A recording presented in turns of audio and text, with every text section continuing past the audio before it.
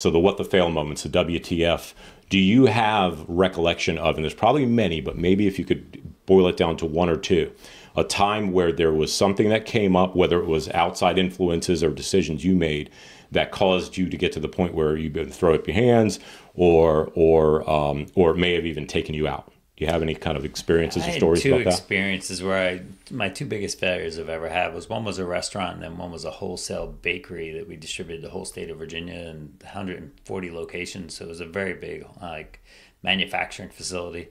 And, I was emotional. I made emotional decisions as a business owner to put these people in partnerships with me that, probably should have just stayed as employees, but I felt like very compassionate about what they were doing and wanted to give them an opportunity that I had in life, and it failed miserably. I mean, they ended up doing drugs and just destroyed both businesses, and it cost me over $500,000, both of them. Over the period of how long? They were about 2 years each.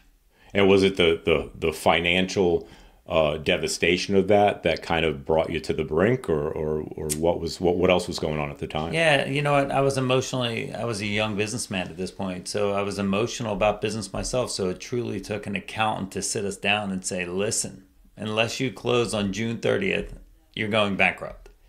And if it wasn't for him, I probably would have went bankrupt. But, surrounding yourself with greatness has always been my philosophy in life.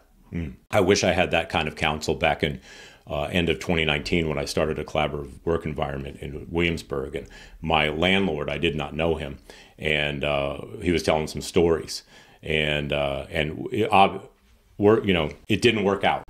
But even if it did work out, we were about ready to put another 30 grand into the business, and then COVID would have hit. Right. So hard lessons learned, but he came after me for 3 months a lease, and was even going after the house, and I had to file for bankruptcy, but I had no counsel at the time. Sure. But it was the losses. A mess. The losses in my life have made me an amazing businessman today. It just makes me look at things a little bit differently because I'm a big risk taker, but I understand what failure means, and once you understand how to fail well, then you can actually succeed. Right. Fail forward. Right. Yeah. Yeah. Take it as school.